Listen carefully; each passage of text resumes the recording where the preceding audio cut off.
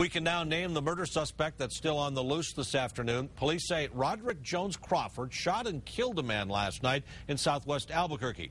As News 13's Crystal Gutierrez reports, the deadly shooting started as a fight. Crystal now joins us live in the Newsplex with more. Well, Mike, Jones Crawford is facing a slew of charges, including an open count of murder, but police still have to catch up with him.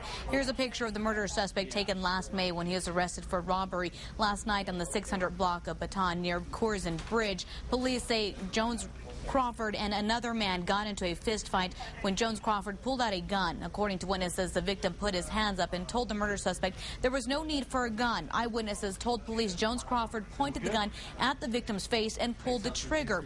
Today, flowers and candles are laid out where the victim died in his front yard, and just feet away from where the suspected shooter lived, the two men were neighbors. The suspect's roommate told police he saw Jones Crawford walk into their apartment and change clothes before he left on foot. Then he threatened him not to tell police. Now, this added on more charges to the warrant, including tampering with evidence and intimidation of a witness. Now, again, this is the man police are looking for today. We spoke with friends of the family and family of the victim. They are mourning today, and they're very distraught at this time. They said they did not want to go on camera with us. They say right now they just want to make sure police do catch the man that killed their loved one. Back to you. Right in his own yard. Wow. Okay, Crystal, thank you. Now, the victim's name has not been released. It was eyewitness accounts that led police to ID the suspect.